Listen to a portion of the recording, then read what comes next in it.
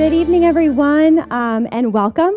I want to thank everyone so much for coming. I'm excited to see you all here. So, in case we haven't met, my name is Dr. Beth Gilmore. I am an assistant professor here in the Department of Criminal Justice and Social Work. And I'm really excited to be hosting these two speakers today on campus. So, a little bit of information about myself is that I spent the bulk of my career prior to coming to UHD working with victims of crime. And predominantly working with child abuse victims. And I did that for years and years. And in 2019, I had the opportunity while I was a faculty member here at UHD to attend the Crimes Against Children's Conference in Dallas. If you're unfamiliar with this conference, it's recognized as the leading conference in the world on the topic of child abuse and exploitation. And while I was at the conference, kind of by happen chance, I went into a presentation that was hosted by these two gentlemen. And I remember thinking, I know a lot about online exploitation. I know a lot about trying to keep kids safe on the internet. This is kind of my area, and I know a lot about it. And I remember sitting in that panel and my mouth just dropping of all the things that I didn't know, of all the information that I was unaware of. And I left that presentation thinking to myself, there has to be more that we can do. And this is such an important topic. It's such a current and pressing topic when we think about what goes on the internet and what happens. It's a scary place. And I've often heard the internet referred to as a predator's playground. And this is something that we all need to be talking about and we all need to be thinking about. And I want to commend everyone who's come today. I got emails from students and faculty telling me that this topic was a really tough topic. And it is. I mean, arguably just based on who's seated in this room, let alone who's online, we know that we have survivors in this room of abuse. And so I think it's very brave and very commendable that you all are here to be a part of learning about this topic, having a discussion with some of the top professionals in the field and educating yourself so that when you go out into the field and you're doing your impact on future, individuals, whether you're working in a service capacity with victims and even with offenders, that you're aware of what's going on. So it's my pleasure, really and truly, to host Tony and Brandon. Please feel free. We're going to have some time for questions at the end. If you're joining us online, you can feel free to put your questions in the chat. We're going to kind of monitor them, and hopefully we'll be able to get some questions at the end as well. But I'm going to let them take it away because I hope you all will find this presentation just as engaging and as educational as I did. Gentlemen? Welcome, everybody. My name is Tony Godwin. I'm a detective with the Garland Police Department in North Texas. So the eastern side of, northeastern corner of Dallas touches my city. I've been with Garland for 30 years, and I've been on what's called the Northern Texas ICAC Task Force for 18 of my 30 years. So a very long time. When Moby Dick was a minnow is when I started, and I am long in the saddle. I've had great success, and I'm really honored to come down here to share with you. This is a pretty special presentation that we worked really hard on, and I think you're going to get a lot of information from it. And so we'll be respectful of time and let Brandon get going. My name is Brandon Poor. I'm a police detective in Grand Prairie. We're just outside of Dallas, between Dallas and Arlington, so we can see Dallas out one side of our department and Jerry World, the Death Star, out the other side. I'm sorry, Cowboy Stadium out the other side. And I've been a detective for 10 years in crimes against children. I've been a police officer for 18 years, and I'm assigned full-time to a federal child exploitation and human trafficking task force. Which all of that to say, for the North Texas Task Force and the federal task force, it's just fancy ways of saying we have a lot of work to do. We are acting in undercover, proactive capacities to lure those predators who seek children online, and hopefully We meet them before they meet a real child. And so we work the crimes that happen online to a child under the age of 18 that involves child exploitation.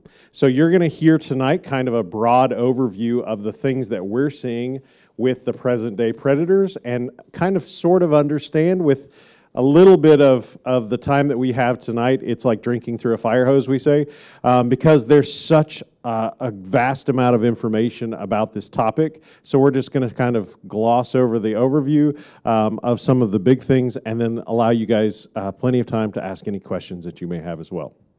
So we start by saying, who has social media? Everyone? There's, like, I see all the hands up in the room pretty much, almost. Anybody not have social media? Oh, we'll talk to you afterwards because you're rare. Congratulations. We're going to meet with you privately. So how much, for those of you who do, how much are you paying for your social media each month? Like, what do you have? Who's got Twitter? Anyone Twitter? Facebook? That's for us old people, you're right. No offense. Instagram? How much you paying for your Instagram subscription each month? You don't pay anything. Okay, someone else? You don't pay either? Facebook? It's free. Well, you know, our parents always taught us nothing in life is free. And if nothing in life is free, what is the cost?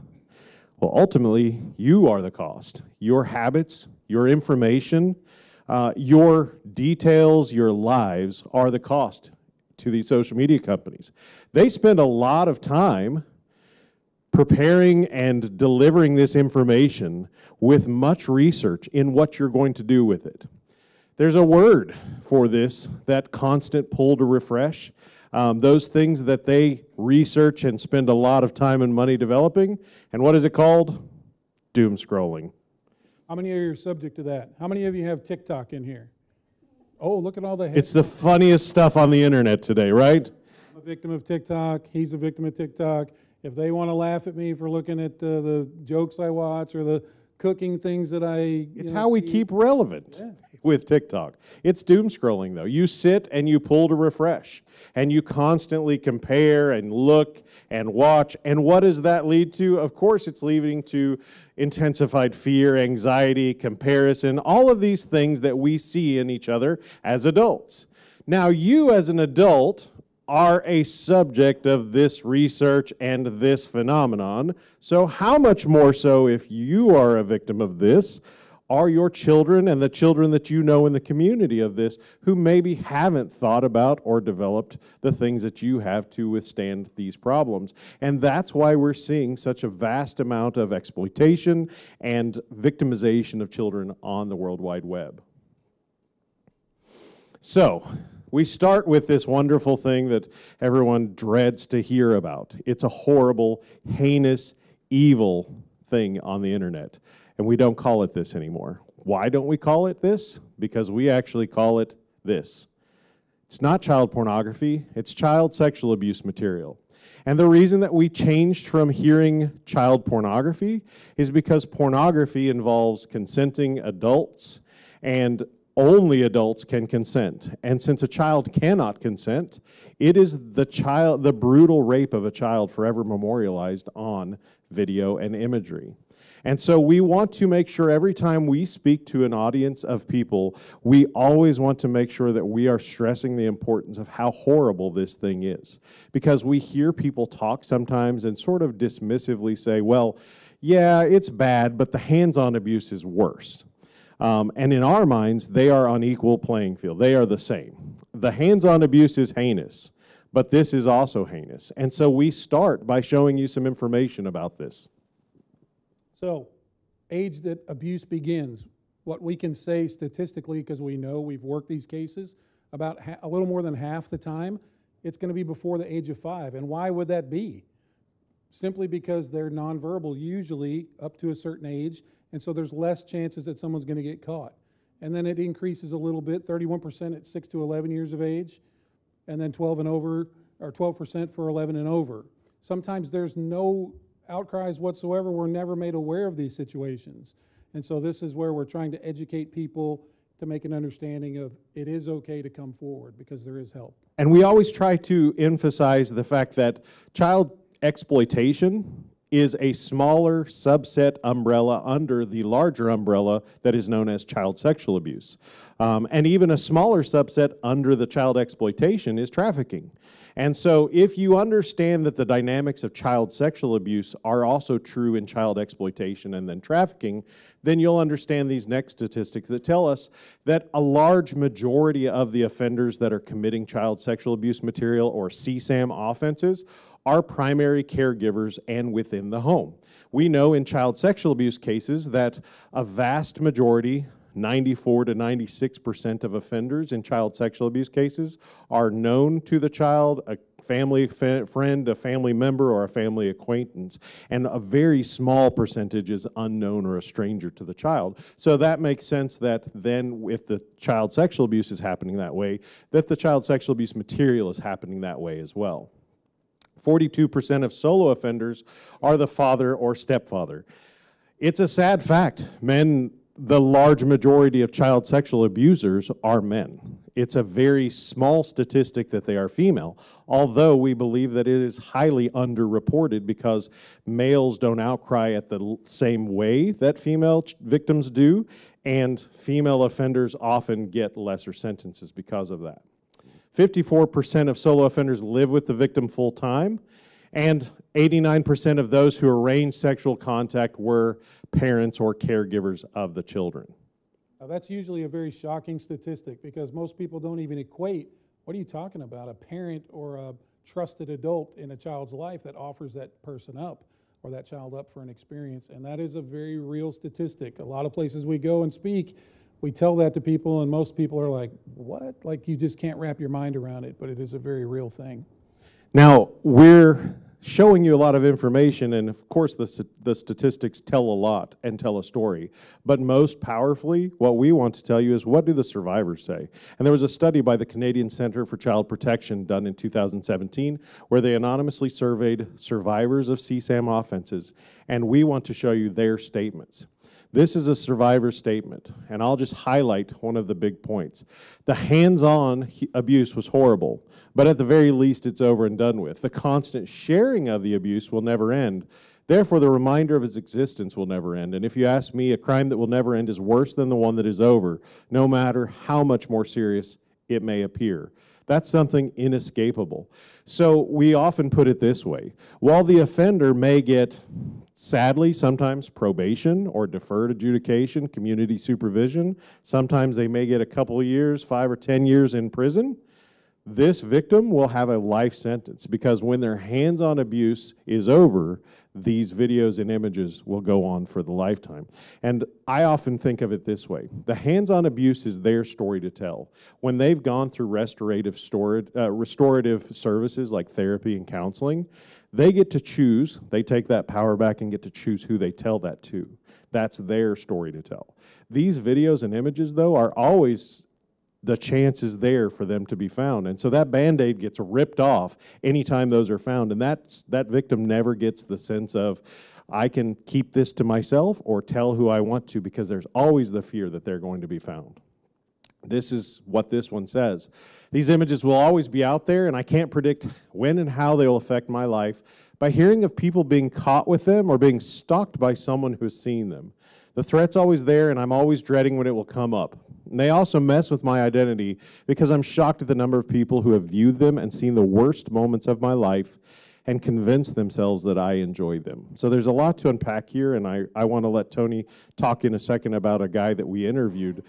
First of all, I want to say that we have been on the dark web forums where horrible offenders are talking about these children, these child victims, as though they were adult film stars, talking about if they could find them in real life, what they would do to them as adults. And so the fact that this survivor is saying, I'm always fearful of being stalked or identified or found, resonates because we've seen the offenders saying that very thing. The other thing is the shock at the number of people. Now, we're a little bit skewed because we work in this field. We think, my gosh, there's like everyone's looking at this stuff. Well, yes, everyone we arrest is looking at this stuff. I know not everyone is, But you would be shocked as a public to find out how many people, your neighbors, your teachers, your pastors, your doctors, your nurses, your lawyers, your plumbers, your everyone that is looking at this, and it's a secret crime. They'll never know until they get outed, and so someone that you know may be looking at this very material. I can give you a real-world example. For in my city alone, it's such a prolific crime. It's happening so often, so much. If I had the manpower at my disposal, the man hours, the finances to handle it, I could literally arrest one person a day, every day, for probably a 2 or 3 year period in my city alone, and I would never even come close to running out of offenders to go after. It's how prolific this issue really is. And then lastly, I'll point out that we both went on a case, and Tony and I spoke to the offender who said, well, I only look at the stuff where the kids are enjoying it. He had convinced himself that the kids were a willing participant of this, and he only looked for those. Not knowing that what we know from survivors directly is that they've told us, if I didn't do exactly what I was directed to do, I would be made to do it and punished until I did it the right way. And so that is a lie that they are telling themselves to make themselves feel better about what they're doing. Lastly, I'll just show you this one. On top of having fear for my life every day that someone could potentially find me, I'm constantly being degraded by people that I've never even met who have bad intentions and don't believe they're harming anyone. These people are mentally unstable and need to be locked up. My child sexual abuse imagery is out there for anyone to see. I will forever be taken advantage of, and it's not something that will ever go away. We don't put these up here to depress you. We put these up here to show you that the victims themselves have said, this is the same as the hands-on abuse to us because it is something that they will deal with for the rest of their lives.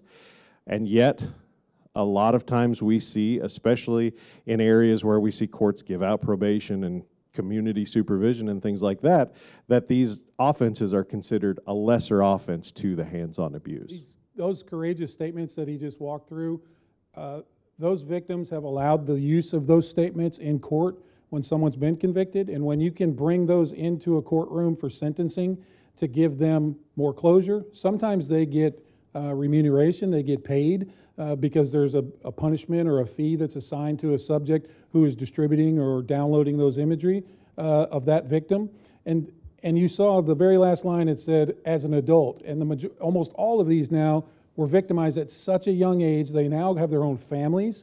And so this is such an important thing and such an empowering thing for someone who's been through trauma like that to be able to allow that to be used in a court setting. It's fantastic for us. So we go on to self-generated CSAM. This is where the child is making this imagery or videos of themselves either at someone else's direction or to send to someone at their request. And so what you should take note of here, these are some statistics coming from Thorn.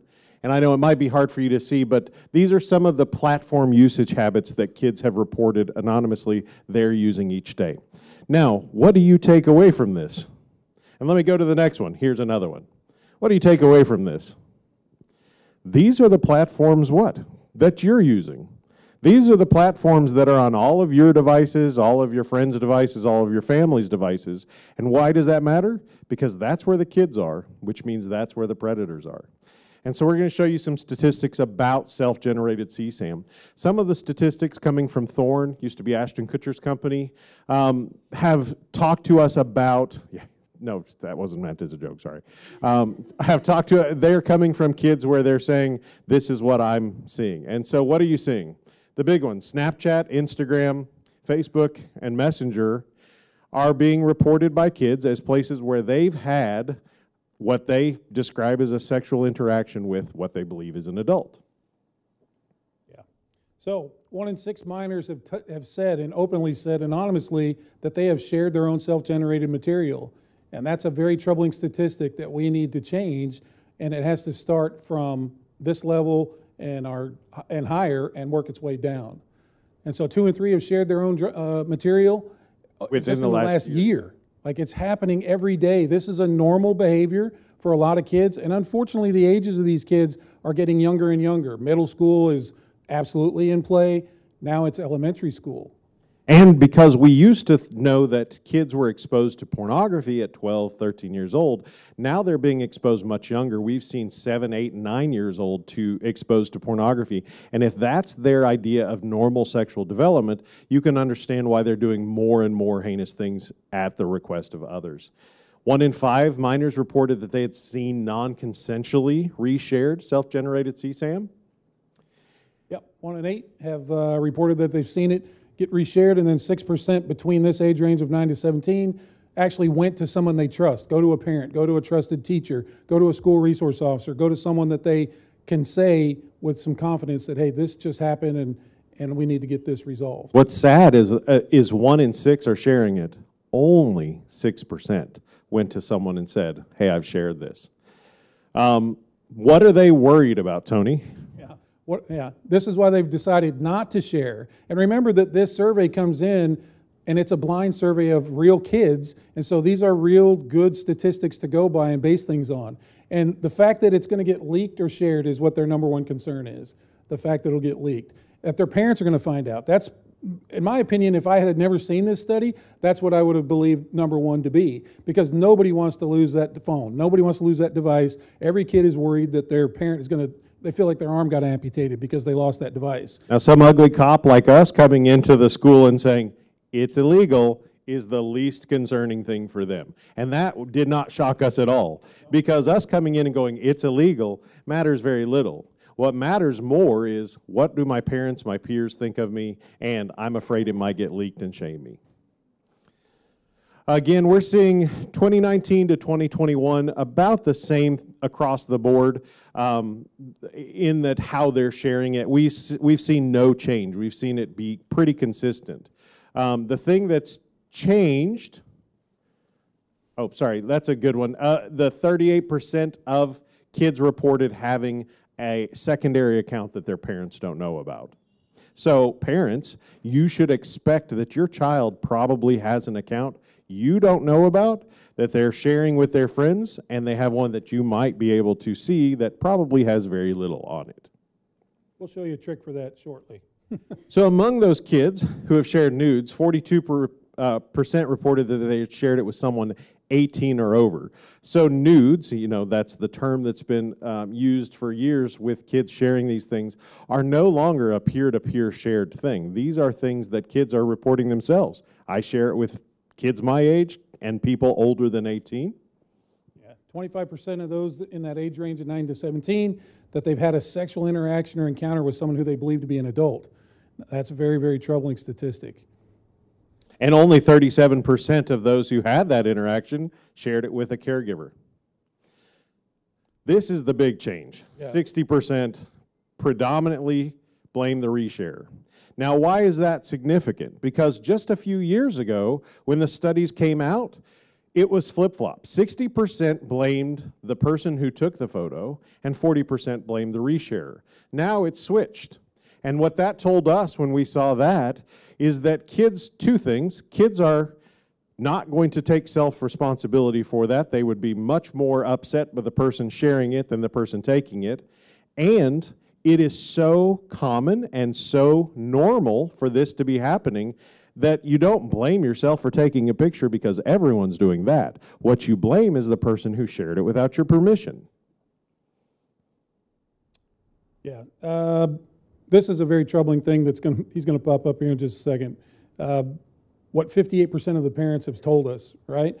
That they don't know what to do. If something like this happens in their home, in their household, has already happened, they are telling us that they're clueless on what they can do to remedy that situation. We kind of counter that a little bit because as we prepare for some of these, or maybe we have a little time beforehand, we see a lot of parents in the audience that are on their smartphones, right? Checking in on their social media and doing all kinds of stuff. And so it's not necessarily you don't understand it or they don't understand it. It's trying to figure out what's the best resource to move it forward in a productive way. What's the solution for that? Because we are seeing the stats is showing a lot of abuse and child exploitation. But parents, the problem is that parents are very disconnected from their kids. Yes. And they are working many hours, and the kid is alone. And when I see mothers who give the kid, even though it's like 6 months with the iPad, the kid is like touching everything that is not allowed for, even for babies. Yeah. Maybe accidentally the kids are taking these pictures. I think the change should start for family, that they need to be, like, there are apps, I think, so that they can control or block some of these. And we're going to show you some of those things. We're going to show you some of the apps that are dangerous, some of the apps that you can use to control, and some techniques. The question was, what do we do about it? And that's, first of all, you're here, you're taking a step, you're listening, you're getting awareness, and you're going to learn some techniques and tips that we're going to give. But we'll also give some, like, general, what do parents do about it? Stick with us. Good question, though. These are some statistics that just came out last year, and they are more troubling. 1 in 3 caregivers sent a nude of themselves. So what we say is, if 1 in 3 parents and caregivers are sending nudes, then of course, why are the kids going to feel like there's anything wrong with them doing it? Of those caregivers who had shared their own nudes, they were 4 times more likely to think their child had participated in that. 21% of caregivers had a conversation about this with their children, and the most shocking and disturbing one is that 1 in 4 caregivers surveyed believe the receiver of the image has the absolute right to reshare it if they so choose. Now, what that tells us is parents have this mindset already. Not all of them, but these ones that were surveyed did. And if that's the case, then of course, why would they have a conversation? Why would they care? Why would they say, what should we do? Because there's no problem if they are already thinking that way. So we have to rethink what's appropriate for an adult and what you should be able to instruct to your kid about this problem. Grooming is a huge thing that we would like to talk about. We want to make sure everybody is sort of up to speed because this is a situation of building trust. That's what these guys do. We see in the online aspect, because I promise you, Brandon says we're the ugliest 12-year-old girls online. I say we're the hottest, and because we have a lot of very good success with it, but we see this happen far more rapidly online than we do in regular hands-on cases where we know it's usually familial or someone that's a position of trust with them. So this builds up as a trust situation, and that's first and foremost, and it happens very, very, very rapidly. And we see grooming in every hands-on child sexual abuse case, every single one. What people don't often think of is the fact that it's also happening in every single online interaction that kids have with a predator. It's happening much faster. So that grooming happens at light speed because there's an anonymity, there's an expectation that we don't have the time to build a years-long trust relationship, so we need to do this quickly.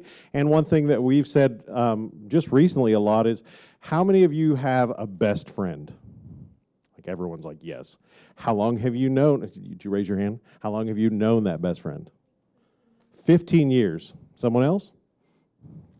Anybody? Has anyone known their best friend for less than a day? You just met your best friend today, and they have been your best friend since.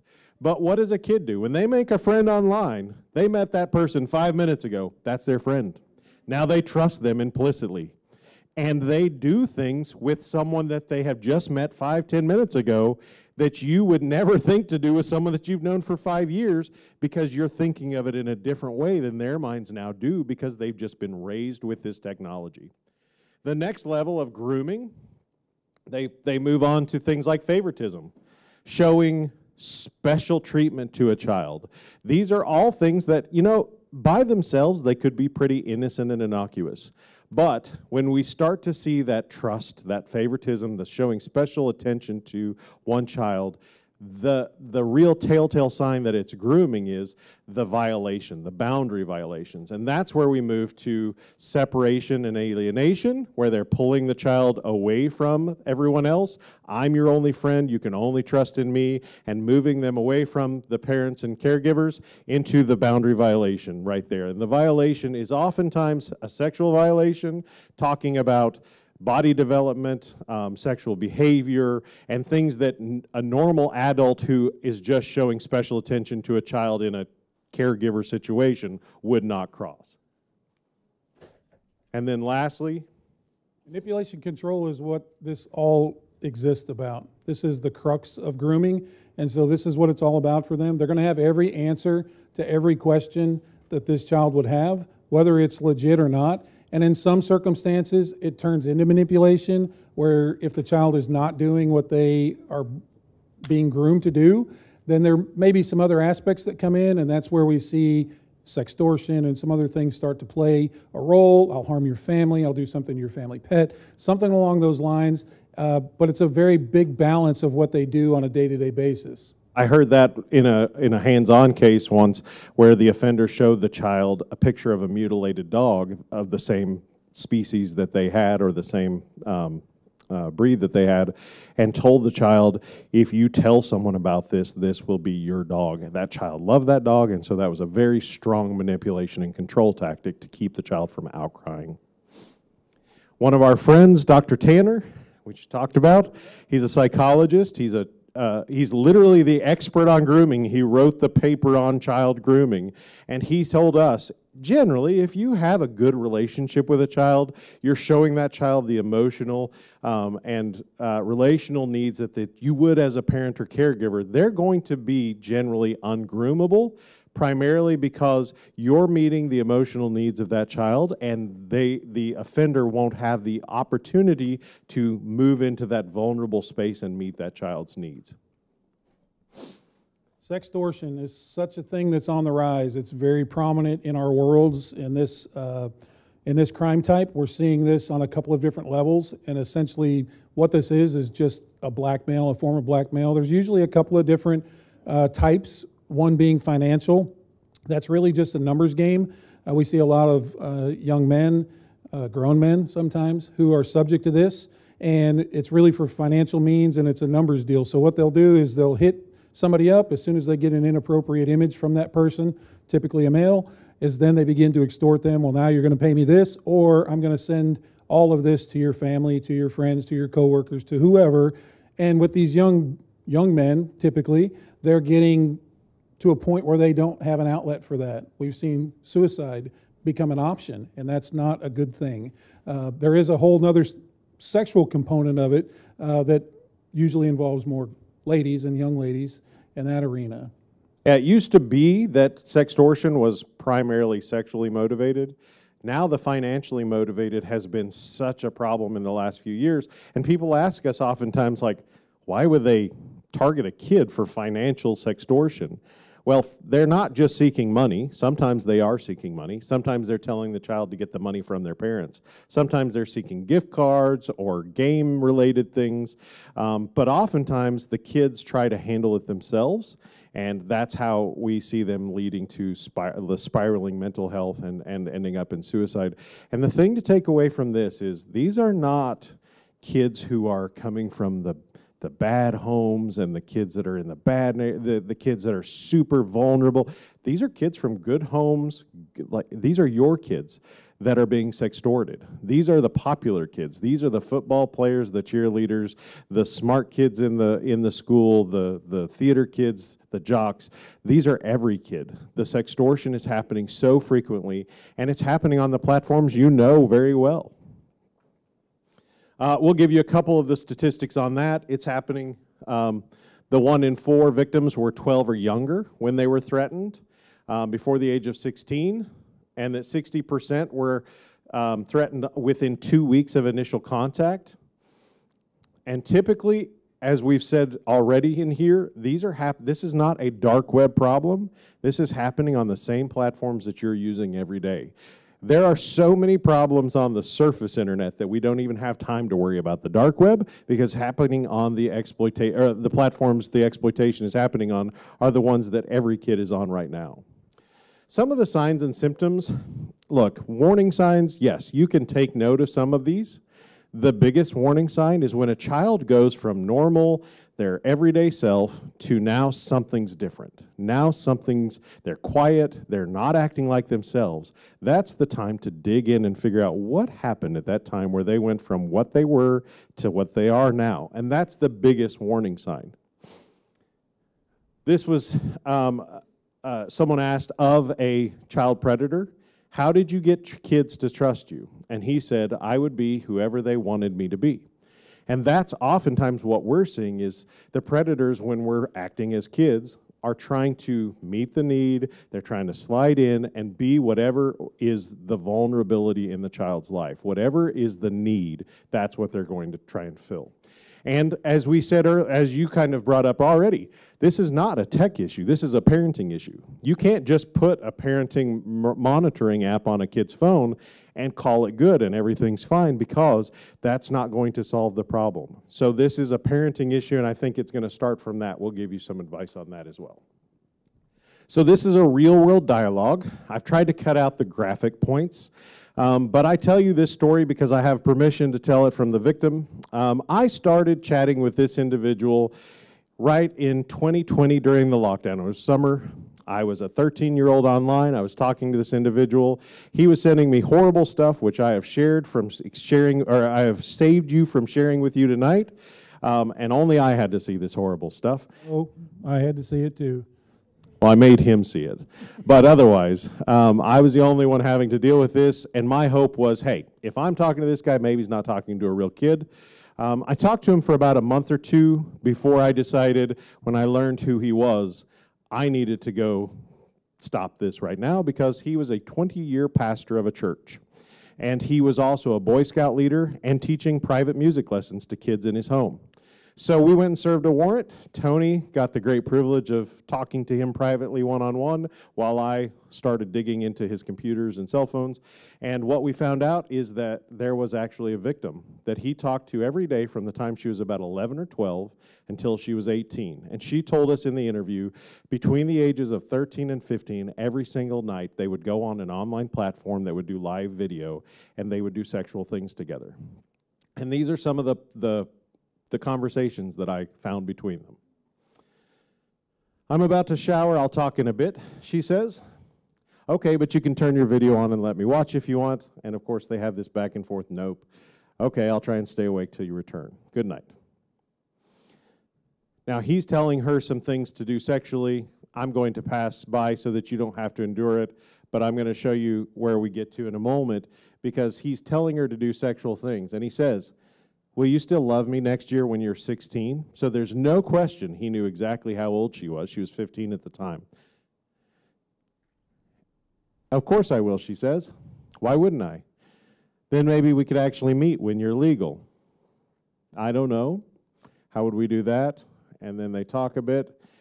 And she says, damn, I wish you were 18. Why are all the good ones too old and too far away? And he says, why are all the good ones illegal and far away? This is great evidence in court, by the way. This is lovely statements to bring forward for a prosecution. There's absolutely no denying the fact that he has a predisposition for children. And she told us, she told me at the beginning of the interview, no, I don't need therapy, I'm good, you know, it's been a long time. And then by the end of the interview, 3 hours later, she said, you know, I'm going to take you up on that. I didn't realize, first of all, how groomed I was, and second of all, how much he affected every relationship I've had since I've been an adult. And she told me, please tell every single person you can about this story so that it never happens to another kid. Thankfully, this conversation, plus some of the other things that he did, got him put into federal prison for the rest of his life. It raises a good point, though, just so you know, that we work these proactive investigations. We are online posing as 12, 13-year-old kids. We are doing a lot of work on cases that sometimes never amount to anything. But when we do make efforts to identify somebody and we find out that they're a position of authority or trust, all game's off. Like, we stop everything and we move to grab somebody. Access and availability for an offender is key, because if they have that opportunity or that access, they will become a hands-on offender. That's just the simple fact. So we try to nip that in the bud the minute we find out about it, and that's what he did. He was like, whoa, pump the brakes. We need to get this guy. He's a pastor. And it's happened a lot. I was just telling Tony on the drive down here that on a Wednesday night, I was chatting with a guy who said, I can't come meet you on Friday because I'm raping a 12-year-old Friday night. And I said, oh, crap, we've got to get down there. And he was in Houston.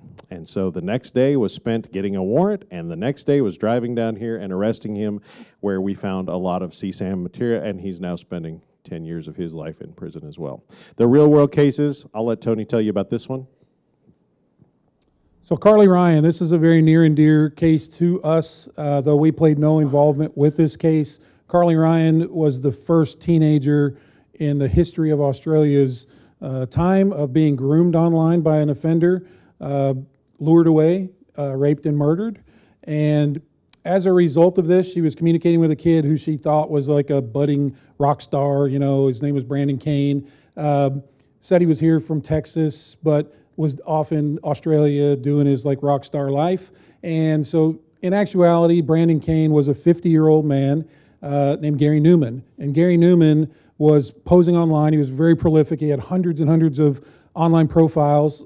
He had a pretty well established game, but he would ramp things up if things didn't go his way. A whole bunch of things happened. We're going to just give you the bare bones, but Carly was having a birthday party. It was going to be a birthday party at home, and she was going to have a little slumber party with friends afterwards, and the other people would leave. Well, her boyfriend, Brandon Kane, was supposed to show up, bring her a gift, and then at the very last minute, of course, because he's not a real person, he had to back out because of some rock star gig that he had. But his dad conveniently was going to take his place, bring the gifts, and so Carly went to her mom, Sonia, and said, hey, this is what's going on. And Sonia, as a mom, and remember this was 2006, 2007 timeframe when all of this was happening, the online part of it, and she was like, what? No, I don't even know this guy. Like, that's not happening. And so she talked to this guy, Gary Newman, and said, hey, look, I don't know you. I'm not giving you my home address. All the things we would, as a parent, would say, yes, this is right. So she met him in town. She's like, I'll meet you in town. We'll talk. She did everything correctly. She looked at his ID. She looked at his shirt. He had an embroidered work shirt. She looked at his car. She had all of this information, and there were no red flags, none. And so she allowed him to come over. And that turned out to be, unfortunately, a very bad situation. Nothing that she had any control over. She saw some red flags immediately within a few hours, ended up kicking him out, and the next day, Carly was gone. And so Sonia Ryan, we met her through happenstance. Carly was ultimately found on a beach in Australia. This is a scene. This is a picture from that scene.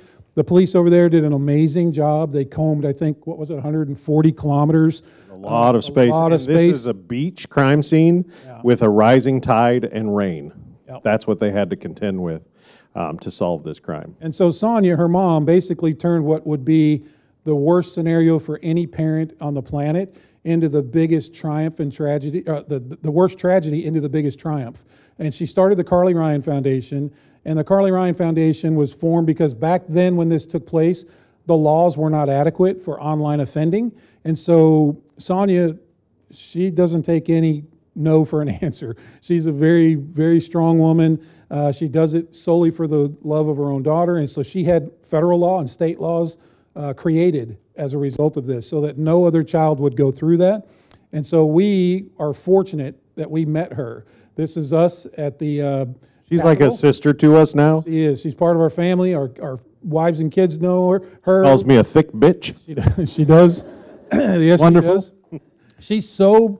She's so in everybody's face, and she just doesn't take no for an answer. This picture is proof because she said when she came here, she now lives in Texas, and she's bringing the Carly Ryan Foundation, an American version here, to protect kids. And so when she came to us and she's like, what do you guys need? In a much cooler Australian accent than I can say. But we said, well, look, we've been working on some legislative stuff, and we need this and this. And she's like, no problem. I'll get us a meeting with the governor. And me and Brandon are like, whatever. Like, that's not happening. Like, it's not happening. So like a week goes by, and she goes, hey, what are you doing on the 20th or whatever it was? Well, we're working. Well, I need you and Brandon to drive me to Austin. We have a meeting with the governor and his executive staff. And we're like, We did. what? And so this is with us. Kicking indoors, taking names. She's like, let's go. I was like, wait, I think we should tell our bosses that we've been working on this. And I was like, they're probably going to want to know. We're going to go meet with them. And so we went and met with the executive staff. We went down there with one meeting in place. This is us in the rotunda at the Capitol. And it turned into 3 or 4 meetings and a lot of phone calls later. It was a tremendous thing, and we are honored to have her in our lives. And she's doing a lot of work around the country. She's testifying. She's met in Washington and doing a lot of proactive work to change our laws and to bring advocacy to kids in the U.S. as well. So we always like to honor Sonia and Carly for what she's gone through and the millions of kids she saved because of Carly's story. So, this is the question we get asked the most. What apps are dangerous? And You might want to take pictures of the screen. feel free to take pictures. You're welcome to do so. We used to say any app where a child could communicate with another person is dangerous, and that is still true. We will, sadly, we've gotten to this place, we're going to show you what we believe is the most dangerous app or apps.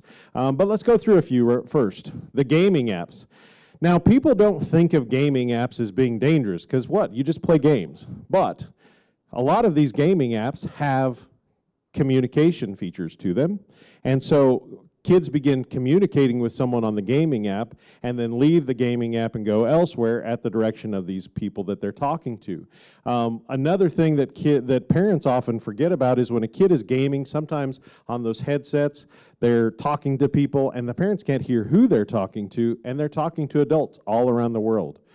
So some of the things we've seen, all of the apps that we're showing you are apps that we have seen or worked a case on, and one that I just made an arrest on just last week happened on Discord. And Discord, I call it the internet relay chat of the 21st century because it is just the same. It is servers and people just chatting all day, and there are all sorts of servers, and there, as is with any app, there are absolute good reasons for it. It can be a perfectly legal and good place to be, but the predators have made it a dangerous place for kids in ways as well, and it's a place where they're sending exploitative material. I literally arrested a 40-year-old man last night at about 10 o'clock who came from a Discord issue involving a 13-year-old girl in another state. It's happening every day, every day.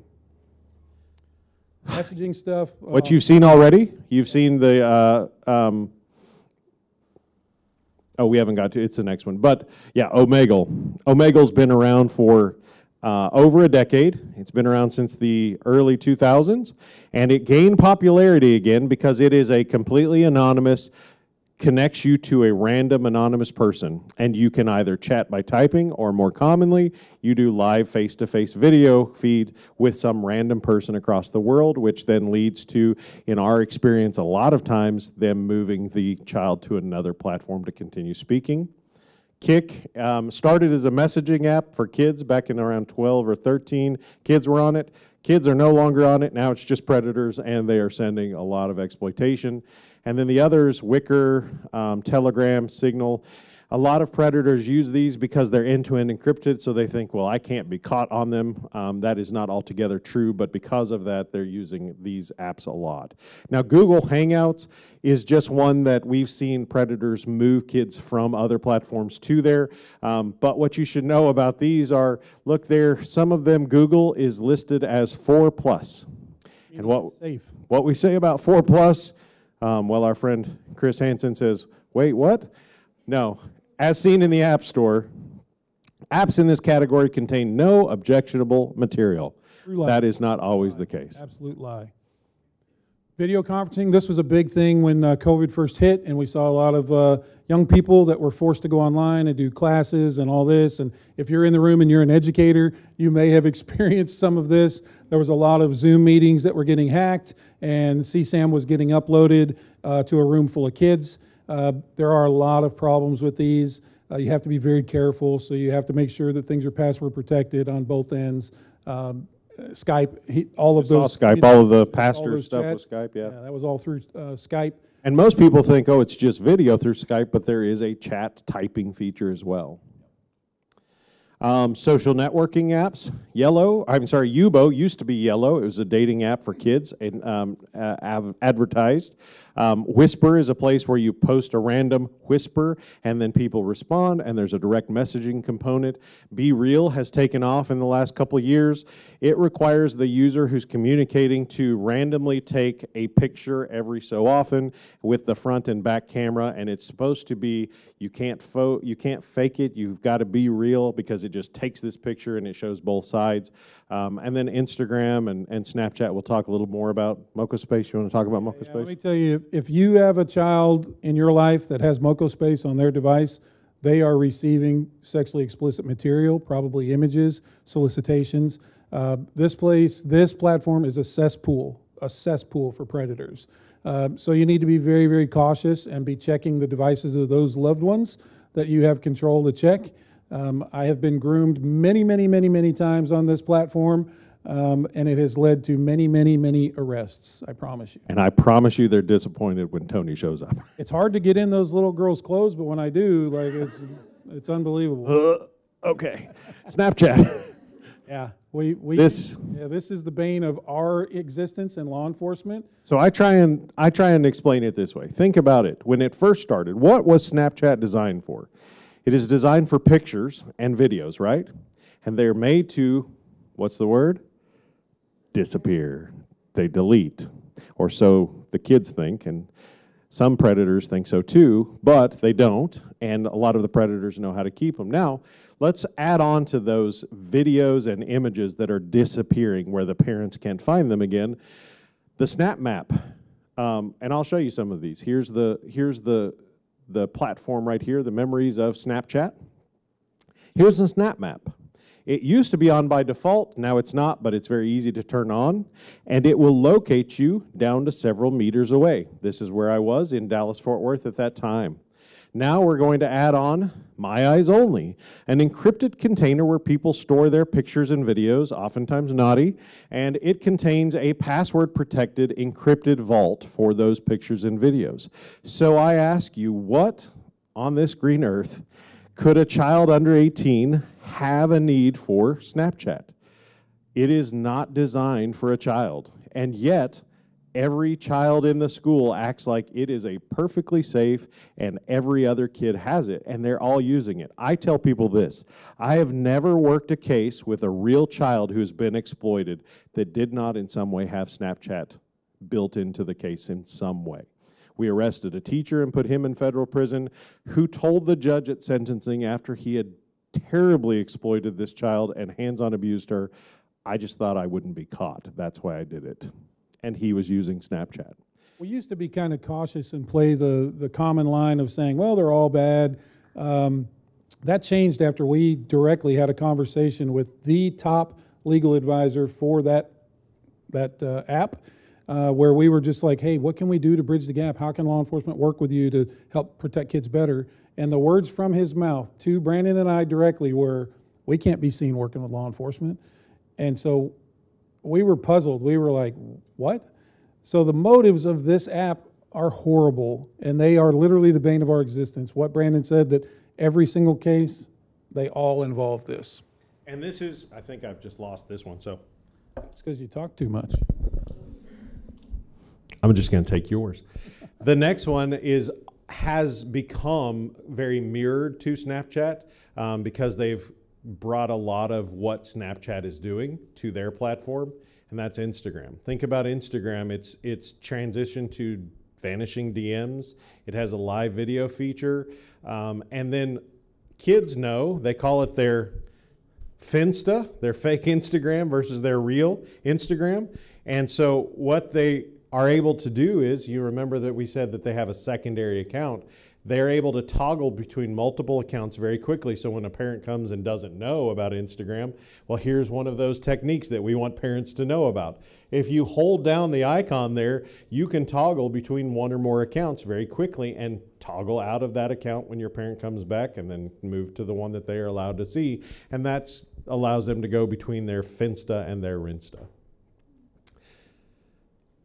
Blogs? Yeah, go ahead. Yeah, a lot of these are really, really problematic. And again, while some of these have some useful qualities, I mean, like TikTok. TikTok's the funniest stuff on the internet. Yeah, like YouTube. I watch so much YouTube. My gosh, it's crazy. But there are some components on YouTube, Tumblr, Reddit. Those places are having horrible child exploitation material that's being shared. It's being generated. And we know that kids are on this. Remember, everything that we tell you, everything we do from a proactive stance, from a reactive stance, when a report comes to us, is all based on real things that we've seen or experienced in cases. And so all of these have their equal problems, for kids to be just having unfettered access. I had a guy who shared on Tumblr things that he had created using with his 6-month-old daughter.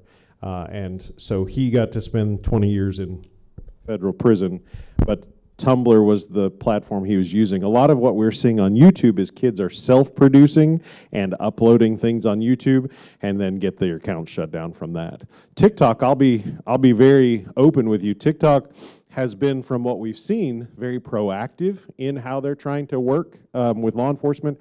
They took it upon themselves before anyone else did to extend the time they keep information to give to law enforcement to 180 days from 90 days, and that was done even without law enforcement pushing them to do it. I would say they are really like the tip of the spear with working in conjunction with law enforcement, and that's really just a mindset. And we physically met the guy that handles their legal side, and it's just the complete polar opposite, a whole 180-degree difference between them and like Snapchat.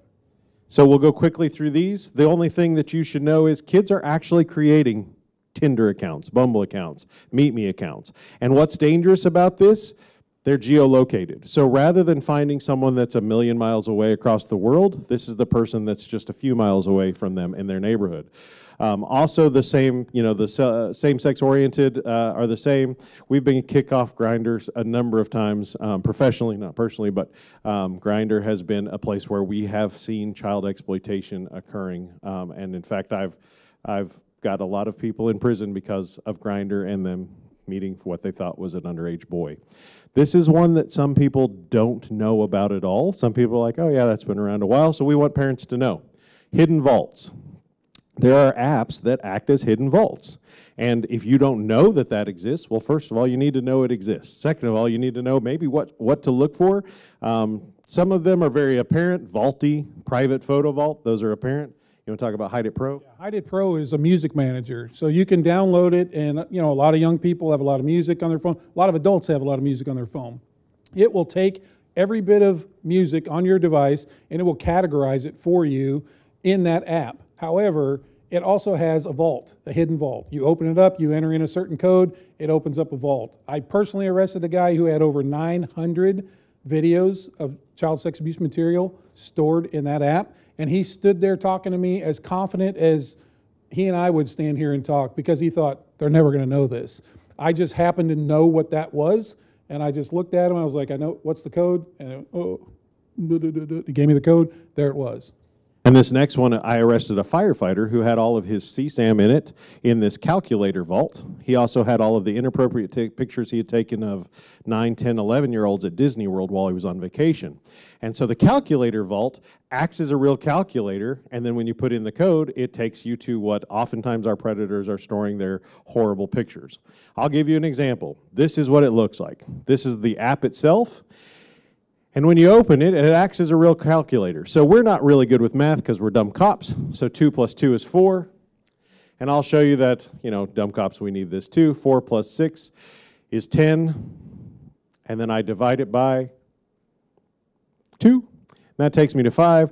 And then I give my code, 1, 2, 3, 4, and it opens up, not to show you dirty pictures, it's going to show you pictures of my puppy Jack and my puppy Jack and Hatch. Yes, Jack's a sweet puppy. And Pepper, and my big ugly head. And then what you have too is the opportunity to set this gesture so that when you do one of these gestures, it will automatically shut the app down. Or you can set it to disguise mode to look like an error where you enter a certain code and it will fix it. And then it has places for notes, a wallet, and other things within this app. But if you don't know what the app looks like, then how would you know it's not just a normal calculator? So that's why we show you these things. Well, one of the things, just to emphasize that, because that's a question we get asked a lot, because it looks just like a regular calculator. People are creatures of habit, so are bad guys, and so are a lot of kids. Nobody wants to pay for anything. So you'll probably see a banner ad or a 20-second ad is going to pop up. Well, then you got to know that it has some other capabilities. So the punchline is when it comes to any of these things that we've shown you tonight, just remember, no matter what, there's going to be an app for it, and you just have to understand what they do and how to make your child's device safer. And we're going to show you that right now. There are apps and organizations. These are several apps that are just built for monitoring your child's device, a parental monitoring software. There are tons of them out there. None of these are ones that we specifically promote because they all have their strengths and weaknesses. Some of the big ones are Bark, Zift, Google has one, Verizon has one. Thorn, again, that was Ashton Kutcher's company that he started. They have a parent portal that they will give you resources and teach you about some of the things we've talked about tonight if you want to dig in a little further. That's their parent portal right there, thorn.org. Another one is the National Center for Missing and Exploited Children. They have this wonderful thing called KidSmarts and NetSmarts, and these are designed for kids. The really young ones are designed for the KidSmarts, and then the NetSmarts is to the older ones. And they have videos and things to teach your kids about online safety. And then they have a parent portal as well that allows you to get resources for free. They have resources for teachers, including presentations, so that you can dig into some of the information and also give the resources that you can use for your own self stuff. Yep. Again, we talked about the Carly Ryan Foundation. Why we pay homage to this is because when Sonia told us we have a podcast that we do, and that podcast is called Catfish Cops. Started out as a way to like tell stories about cases we worked. It's really morphed into far more than that because we really believe in the education component of things. We believe in the awareness of things. We're never going to arrest our way out of this crime type, so we have to change the whole paradigm. And so for us, we have a resource page, catfishcops.com/resources. And on this resource page, if you don't understand something about an app, go hit the application settings, go hit the third-party apps. And what it will do is it's going to automatically link you to the Carly Ryan page. Sonia told us when we were doing this, she's like, don't reinvent the wheel. I got a whole staff of people that do this and update it all the time. Link it to us, and we just share. And so we give this resource to cops, to parents, everybody. You can get a one-page fact sheet to tell you, hey, this is what the app is, if it's something you've never heard of, and you know what, here's some recommended settings to help protect your kiddo a little bit better. There's other things on there. There's a whole list of different things. This is a big one, the family contract. I'm a big believer in this. I use this with my own family. I did this with my own kids. And this is a way to have a good conversation starter, right? And we're going to give you some analogy here in a minute about why we think you should be so intentional. Instead of having one talk with your kid about this, you should have multiple talks. You should lean in as often as possible. And so now what? We've set the house on fire. What happens? So, yeah, this goes back to what do we do? First of all, learn the apps. That's our first tip for parents. Learn the apps. And there are plenty of places to do it. There's this wonderful thing, you know, the feds, special agents at the federal level. I call one that I call on a lot for resources, my good old friend Special Agent Google. So just Google it. Google that shit is what they say. I just didn't want to say it. Google that stuff. GTS. Go online. There are plenty of places. There's Common Sense Media. There are just places that will tell you, what is this app? What is the age range? The app stores will generally tell you that. But learn the apps. They're the same apps that you're using. You just have to learn how your kids are using them. We say know the passwords. You should know every child's password to every account, every username, and if you don't know the password because that kid won't tell you the password, well, guess what? The phone or the device is a privilege, not a right, as is their bedroom door. Privacy, we hear this a lot. What about my child's privacy? Privacy is for the bathroom. Now, with that said, the bathroom can be one of the most dangerous places for a child online because a lot of kids know a parent will never invade their privacy in the bathroom. So if they're taking their devices in the bathroom, they know that's a safe place where mom and dad will never know what's going on. So that's another thing we caution. Kids should not take devices in the bathroom. My kids, this is a big one for them. They want to take something to listen to music while they're in the shower or whatever. And I just tell them, we have a digital Bluetooth speaker. You set your thing outside, your device outside, and the Bluetooth speaker inside will give you your music. You don't take devices in the bathroom. It is a hard and fast rule that we never break. The other one, as Tony said, be intentional. At the end of the day, it's a parenting issue. You can learn the devices. You can learn the passwords. You should be checking their devices. I always say, check it at 3 a.m. when they don't know you'll be checking it. Randomly take it. I often see my kids are so used to me taking their devices. They know that all of their conversations I'm going to go through, their friends know, whatever they send, Dad is looking at, so they don't ever send inappropriate stuff because I'm always going to read it. One day I said, give me your devices, and I kind of took it, and my now 14-year-old was 12. She goes, wow, that was rude. You know I'm going to give it to you. And I'm like, yeah, I do know. You are going to give it to me because they're so used to me taking their devices all the time, being nosy, reading through everything. One of the things I equate it to, we have this idea that online safety or body safety or sexual development, those things, that's the talk. You know, how many of you guys are over 40 like me? None of you, exactly, because you're all under 30. But we grew up with this idea that our parents have the talk, right? You know, and it was the most uncomfortable thing, and you're like, ugh, the talk. You teach your kid when they're a little bitty, 2 years old maybe, to brush their teeth, right? You stand them in front of the mirror and you go, this is how we brush our teeth. And you show them and you demonstrate and you do it for them. And for a while you're demonstrating and you're showing them how to brush their teeth. And then as they grow older, you tell them, hey, to brush your teeth. Make sure you go brush your teeth. As with my now 10-year-old, when she was 6, 7, and 8, I'm like, that's twice a day minimum. Brush your teeth. And now my 14-year-old, your breath stinks. Go brush your teeth. Have you brushed your teeth today? I think your teeth are growing stuff. Go brush them. We have that talk from the time they're little bitty all the way until they're grown up.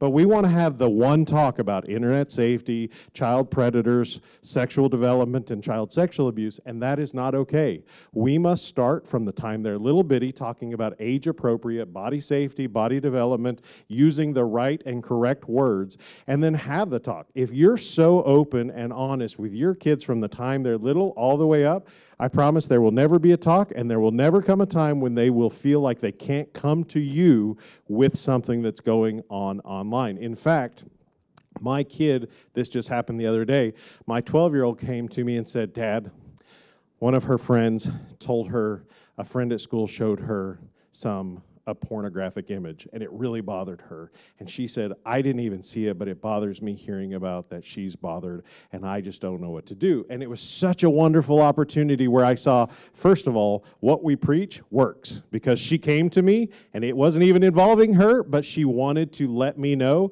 so that she could find out what to do for her and what to do for her friends. We got to have a really nice talk about, look, this is what your friend might be dealing with. These are some of the feelings they might be dealing with. These are what their parents need to know. We're going to have a talk with their parents because they were bothered just by seeing some image. Imagine if they're being extorted or something like that, how much worse it's going to make them feel in the shame and the guilt. Have anything to add that I've talked? No, you did great.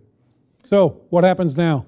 We've set the house on fire. We've scared you. You're going to go home and scroll through your kids' and loved ones' devices. We have some practical things that we would tell you to take away from some of this, right? Let's move it. It's not on there. Oh, okay. So let me just tell you, don't panic. Don't freak out, because that's what happens. Two typical ways this happens, right? Mom finds out. Here's the one thing that you can do that will really, really harm the situation. This is by trying to take over and use the account to help us, the police. I'll just keep talking as though I'm my daughter, and that way when I do tell the police, they'll have a better case. That is wrong. That sets up an automatic defense for a bad guy to say, I knew it was Mom the whole time, even though it's complete false. So don't do that. Never take imagery that was sent to one of your kids and forward it to your own device so that you can wipe it from your kid's device. That's what we hear. We hear I just wanted to get it off my kid's device, so I sent it to mine and erased it off theirs. And that is a crime in Texas. You cannot do that. And now they're both evidence. Yes, and then you have the chance of losing both of those. If a father finds out something, the conversations are a lot worse. Usually it's like, hey, guy, I know who you are, and I'm coming to your house, and I have my flamethrower and my hatchet, and I'm going to chop your house down and set you on fire, and then I'm going to call the cops, right? Don't do that. Your kids are not going to come forward if that's the kind of approach that it takes. Call someone with your local agency. If they don't have an ICAC investigator, they certainly have a resource to find one, and we can help point them in the right direction. And lastly, don't freak out. If your kid comes and says, hey, this has happened, don't freak out, because they're looking for your response to tell them how they can proceed and how, if something else happens in the future, they react the next time. Be calm, cool, collected. You might die inside a little, but go call your local police department. I promise you they have the resources to handle any situation like this. We go all over the country teaching law enforcement how to do these kind of things, and so I know that the resources are available. We would love to answer any questions, comments, complaints, and if we have any from the Zoom as well. So now is the time. We're really good at awkward silence too, so if you want to sit here for a while, we will. When you say all of these things happen because of parenting, parenting is very important. Yeah. So talk with the kids about these problems actually. Yes. Yes, and parents, look, having the conversations, that's really the be intentional is our motto. If you're intentional about taking the steps to learn it and having the conversations, your kids are going to trust that no matter what they come and tell you, it's going to be fine. And you're going to feel like no matter what they tell me, I'll know how to handle it. Any other questions? Any? I'm curious to know what's the real life, if there's a real life connection with individuals who are predators, if they were once victims. I've heard any conversation. Okay, so the question is there any correlation between someone who is a predator also being a victim? Now, I'll say this first. It's not going to be any surprise. We're not psychologists. You know, we're not that smart. But the research does say that although a person who is victimized as a child sexually, perhaps, there might be higher likelihoods of criminal behavior later.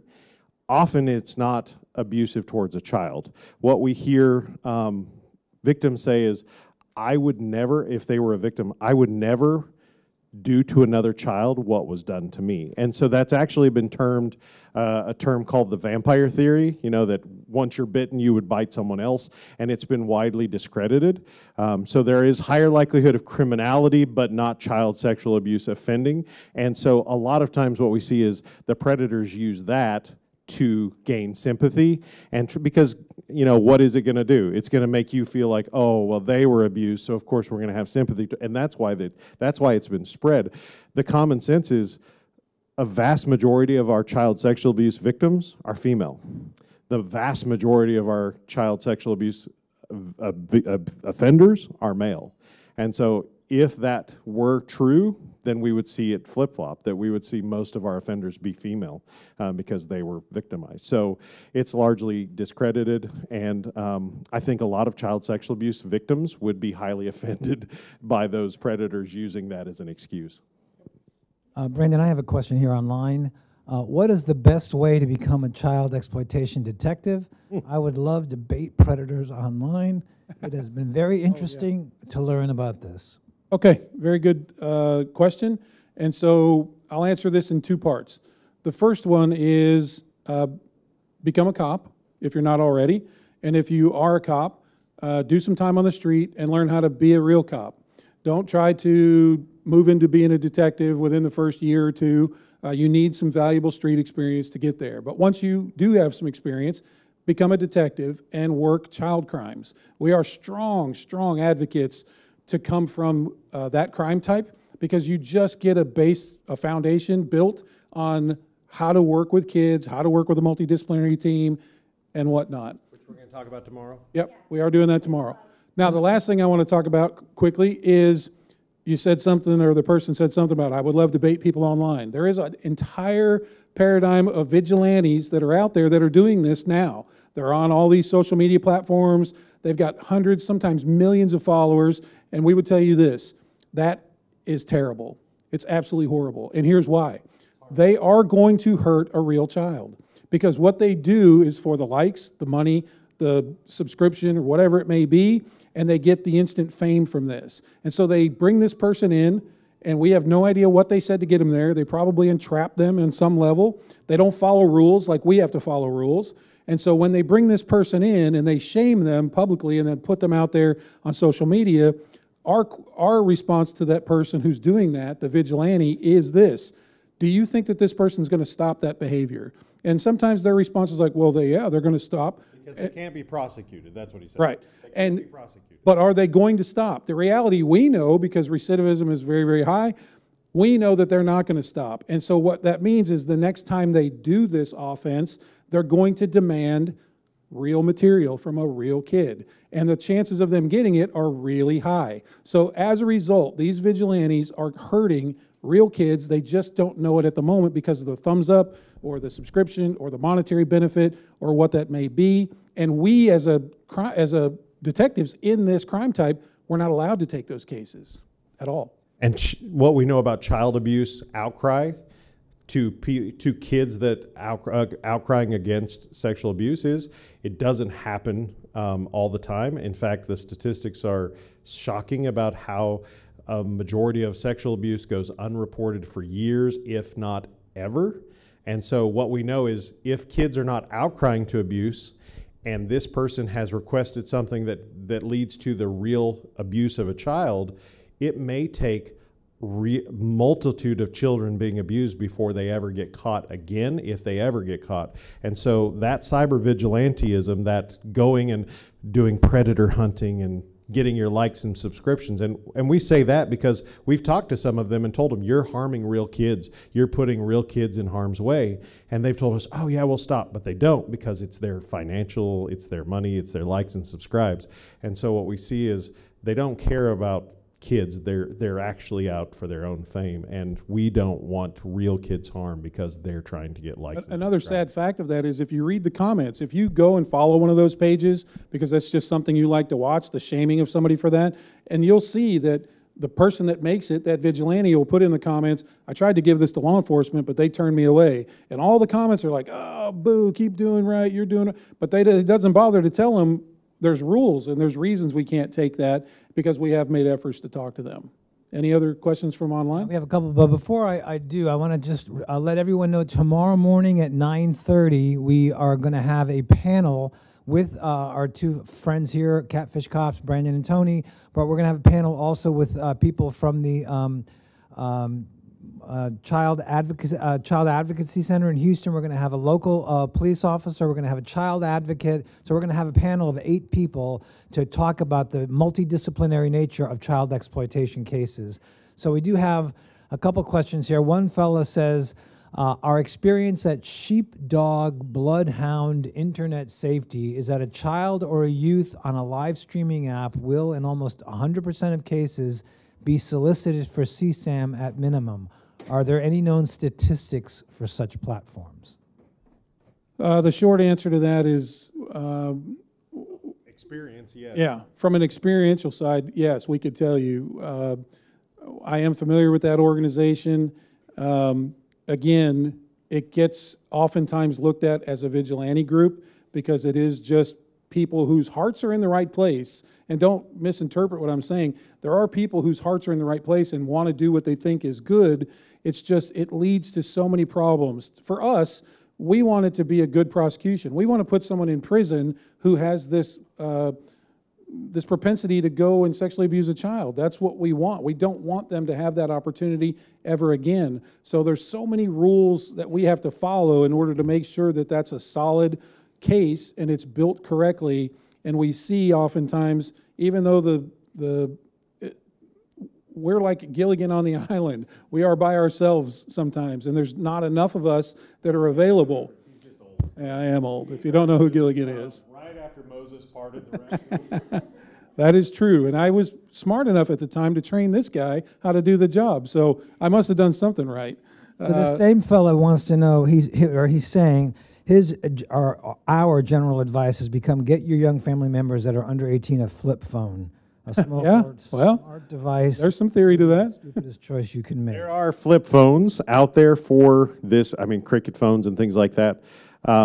There are common advice, because people have said, like, how old should I have my kid be before we get them a smartphone? We can't decide that. It is based on your child's maturity level and things like that. But generally, most social media apps you can't be on until you're 13 or older. So we use that as our guideline, and we say that this way. You would not, now, I jokingly say this, but this was the case when we were growing up, but you would not give the keys to your car and tell your kid, go down to the store and get me milk and bread. You know, you would not give your 9-year-old the keys to the car or your 10-year-old the keys to the car. But we're giving kids this device that accesses the world of information with unrestricted access. And more importantly, people have for a long time been worried about stranger danger. They're worried about that white van at the end of the road. The sad truth is the offenders are coming into your child's room at night through that device, and you're asleep in your bed while your kid's doing horrible things online. We just heard the story from a father who's spreading the word about his son who was extorted on Instagram. And it started at midnight, and it went until 3 a.m. when his son got the gun and killed himself. It happened in 3 hours. And he said, if only my son had come to our bedroom, woken us up, and told us what was happening, we would have loved and supported him, gotten him through it. But it happened that fast, and it was happening in his room because he had this device that had unrestricted access to the world. And so with that at stake, what we have to say is 9, 10, 11 is just too young for a kid to have a phone, especially a phone with all of these apps on it. So if a flip phone is your answer for that, then great. If a watch that does messaging only between you and geolocation is it, great. If not, if you can only do what you can do to give a phone to a 9 or 10-year-old, we don't like it, but I say lock that sucker down till it cannot be used in any other manner than you allow it to be used. And that's really the takeaway. But what do you do when you know something bad is going on if the child doesn't let you know? What are the calm approaches you can take? What are the calm approaches that you can take when your child does let you know? Well, that's a very good question. And again, we would reiterate, don't freak out, don't panic, don't respond in a manner that's going to shut your child down. As much as you may be disappointed or hurt or upset with what they bring to you, you have to keep a calm and level head. I would second the fact that you need to tell your child and embrace your child, I love you. I'm going to get you through this. I'm here for you, and we will work through this. Don't worry. We're going to make it. And then get the police involved. You can't do your own independent investigations. You cannot do those things. You need to get the police involved. And if you have an agency that's close by that doesn't have it, there are plenty of resources for them to reach out to get it. But I think the bigger takeaway is be intentional, don't flip out, tell them you love them, go from there. My advice is tell them thank you for trusting me with this. Yeah.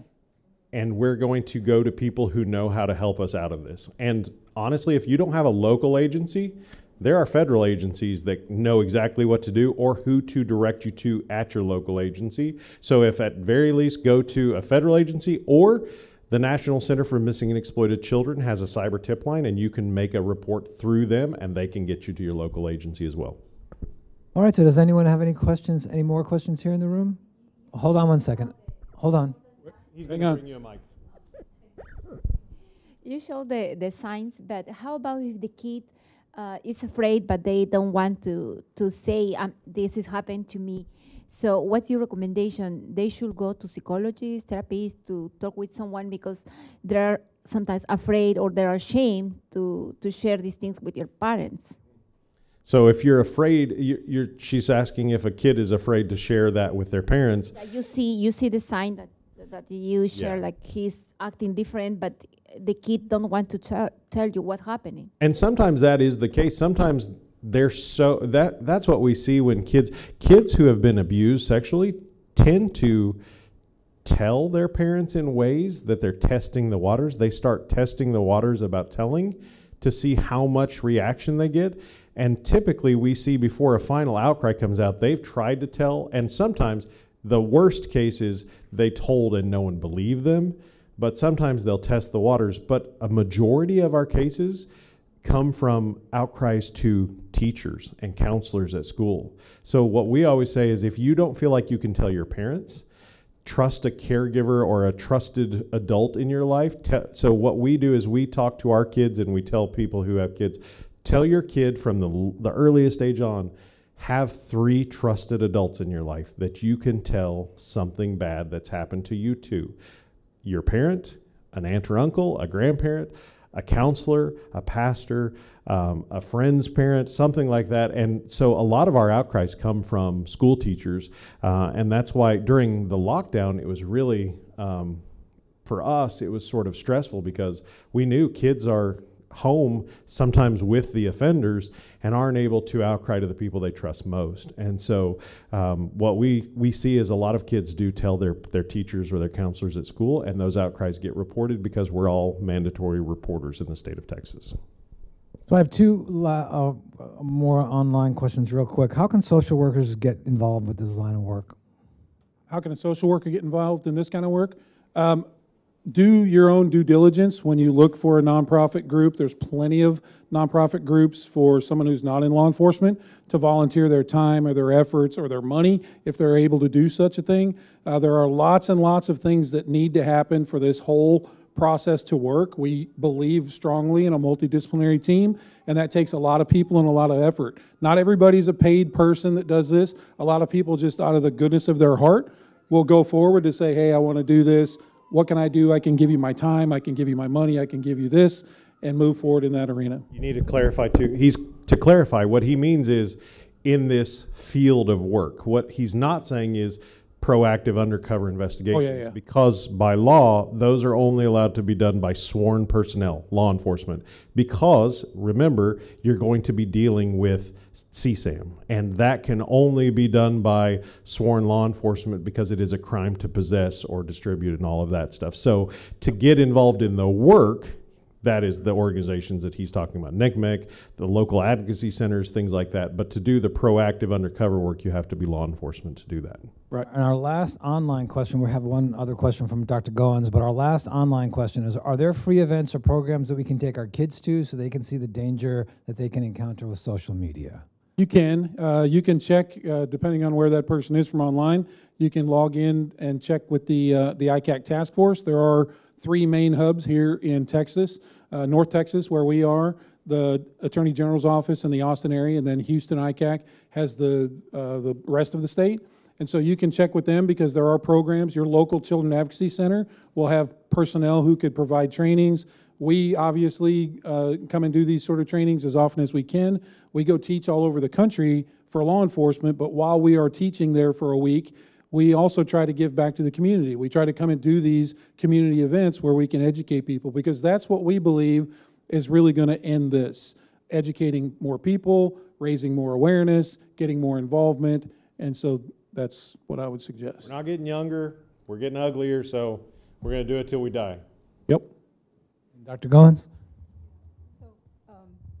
So I had a question. If y'all ever retire, y'all would make great radio talk show hosts because y'all have the voice.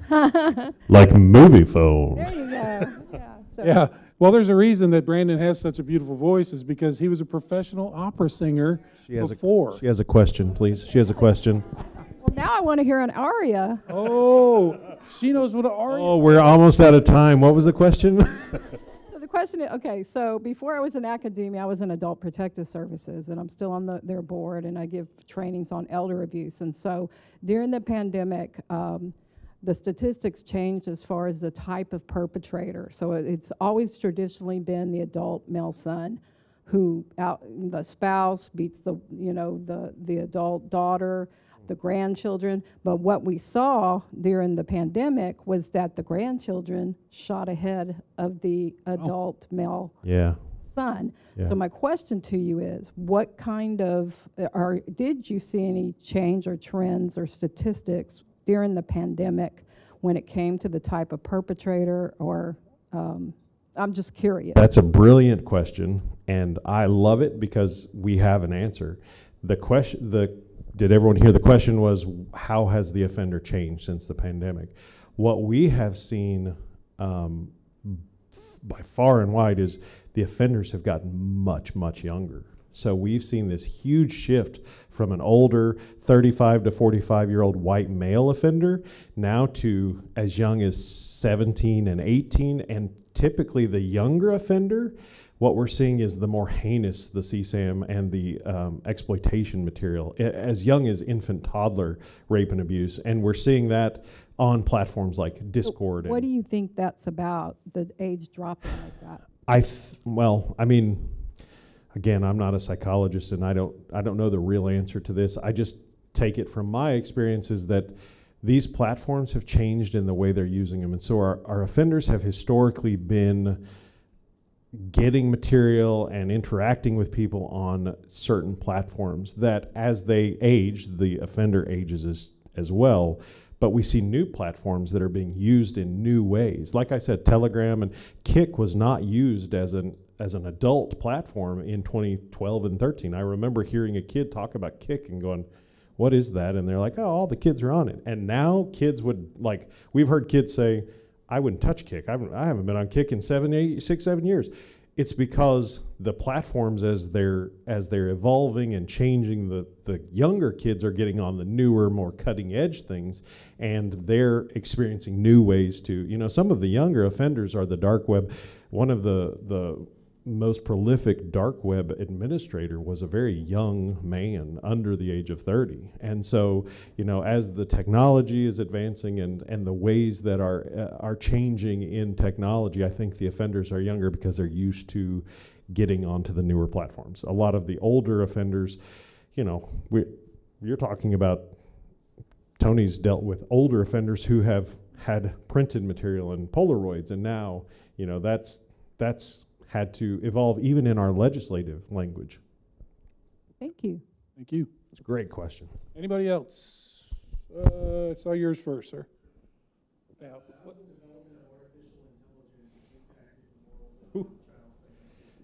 how has the development of AI impacted these types of investigations? That's a great question, and there's one that we don't necessarily have an answer to yet, because we ourselves from the law enforcement community are trying to come up with a baseline, some protocol. We're seeing it, absolutely, we are seeing it, and how to address it is what we are concerned with, and how it's going to be implemented and used. There's all kinds of things as far as charging and things that violate current law. Do we need to create new law? It's coming, but we are behind the power curve for sure. And I think we're seeing it. The AI is generating new material. The crossover between real and artificial is happening in the CSAM world.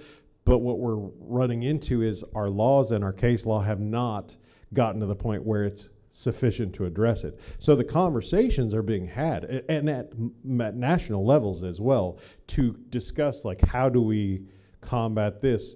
We've seen this, and this isn't something we generally talk about, but and I know that some people, it just destroys their world to learn this is even a thing, but we've seen for the last 10 years this change in laws and viewpoints around child sex dolls.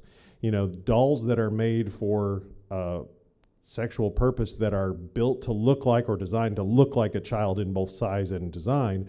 And the laws don't really, haven't kept up with how to address those. And so we've sort of seen, legal things changing about how to even address that. So I think the AI thing, we're way behind in it. And, it's only going to become more prevalent, and as is the encryption issue as well. So there's not a good answer, but there is talk about it. It is something that is currently in discussion. Yeah. Good question. One more? Is that a hand up? We saw one more. Oh, here's a microphone, please. How many years of experience, for I guess to be in cop or in the law enforcement, would you recommend before getting into the detective work for that? I'm kind of an old school person in that regard. Old. That's the word he was looking for. Old. Old school cop.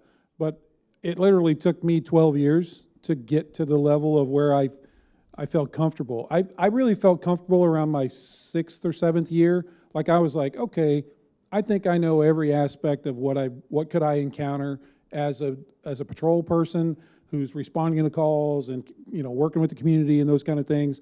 And so I try to tell young officers now, pump the brakes a little bit, get some real life experience.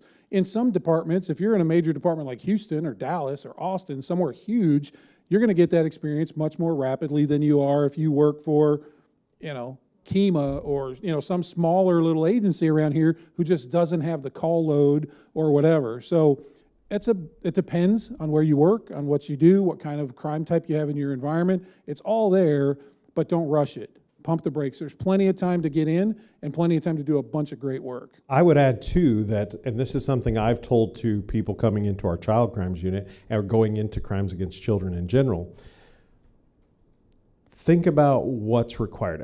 Anyone can file a case and be a detective, but think about what's required in crimes against children. You're trying to get someone who has done the absolute worst thing to a child, something that even murderers and robbery suspects, people in prison that are there for heinous crimes, dislike and hate child molesters, right? And child offenders. And so when it's such a taboo thing, you're trying to get someone to admit to doing something that is horrible to a child and is already taboo and will be outcast for what they've done. And you're trying to get them to confess to that. And so to me, the takeaway is, to get into crimes against children, you need to know how to talk to anyone and get them to tell you their deepest, darkest secrets. And to do that, to me, you learn that from working the streets and just talking to people as victims, as witnesses, as suspects. Everyone lies to us. We just understand that. Everyone lies to cops, you know, and if you don't believe it, just even the soccer mom on her way home from soccer practice, when she gets pulled over, when the cop goes, "Do you know how fast you were going?" She goes, "Oh no, officer," and you're lying because you know how fast you were going. That's okay, we get that. But learning how to talk to them through that and like figuring out the lie and how to get them to tell you the truth around the lie, those kind of things, that's what's important in child crimes. And so to me, I say 6, 7, 8 years is about the time where you're like, okay, I can talk to anyone, you know, sell a used car to anyone kind of thing. That's where you're going to be a good investigator in child crimes.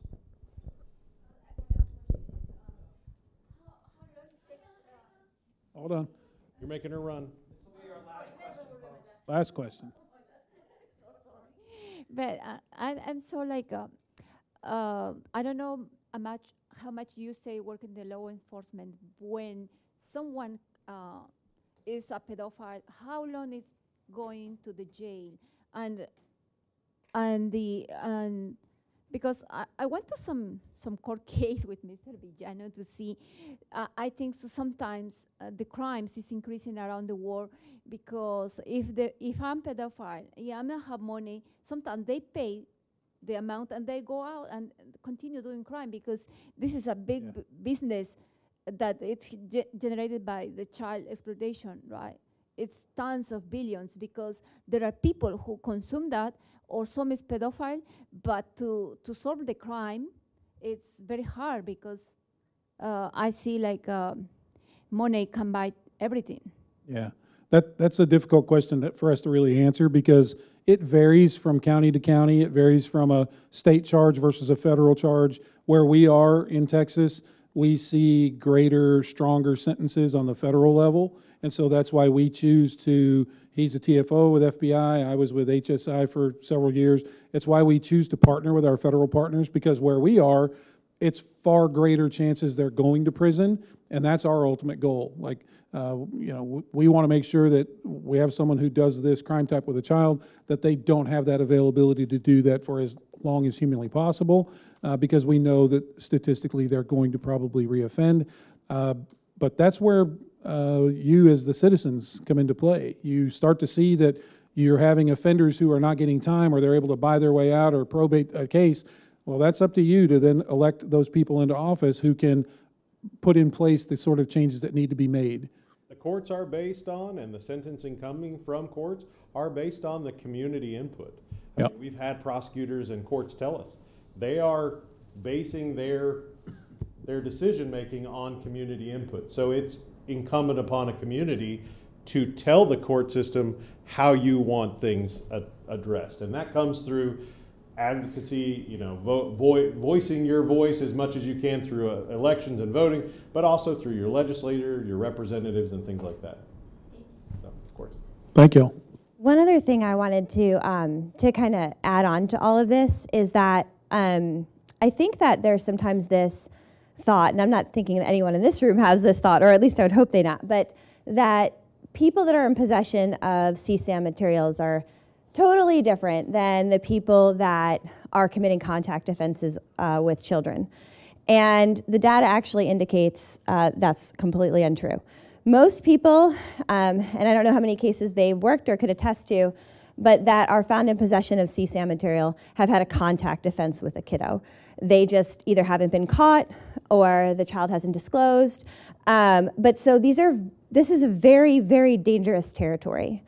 And so, you know, at this point, I feel like it's a public health issue and something that we all need to be concerned about. So thank you guys so much. That was great. I want to thank, yeah, it was good, right? And like not as bad as we all maybe thought of, right? From like the advertising related to this, right? Like it's a tough topic. Did we destroy your word? It's a tough topic, and maybe you leave and you're a little shooken up, but you should be, right? And you should leave knowing that you're empowered with information to affect change and to prevent victimization. This was a tough conversation to have, but it really wasn't all that scary, right? You learned some information, and now you can go out and take this great information that you've received from these two men and spread it, okay? Have these conversations, normalize these conversations. If we can talk to our kids about, you know, what to do in the event of an active shooter situation, surely we can talk to kids. That's a scary topic, right? What to do in an active shooter situation, that's a scary topic, right? Surely we can talk to kids about how to keep them safe and to know that there are people that they can trust and people that love and care about them that they can come and have these conversations with, okay? Math so, is a scarier conversation. Math, sure, algebra. Oh, that's why I'm a CJ major, because we do very little math. Again, thank you guys all so much for coming. We will have another event tomorrow. They agreed to stay. We kept them here for another day. And we'll have a whole panel of other people that in their investigative capacity they've worked with in various positions. So forensic interviewers, people that interview kids, advocates, attorneys. So if you're interested in kind of getting the professional feel, I heard a lot of questions about how long should I do this before I become a detective? Or you have those kinds of questions. That's a really great, we have over like 115 years of child abuse experience in that panel. So, so come join us tomorrow, okay? Thanks so much for coming, guys. It was a pleasure. We'll see you tomorrow, hopefully. Okay.